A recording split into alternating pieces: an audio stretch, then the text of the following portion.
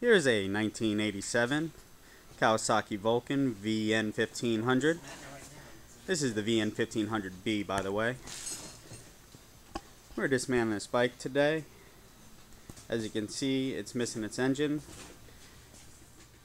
The engine had a bad rod in it, so we have it laying around here somewhere. This bike had 11,154 miles on it. As you can see, what's here is what we have.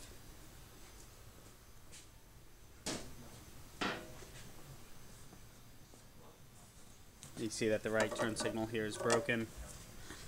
The rear rim appears to be in decent shape, no dents or anything in it from what we can see. And the front rim also. Anytime we're selling spoked rims, always take note some of the spokes may be loose, so I always want to go around and double check.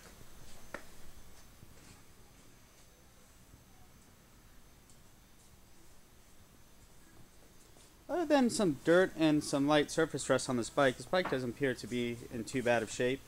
You can see that at one point someone did put a dent in the left side of this gas tank.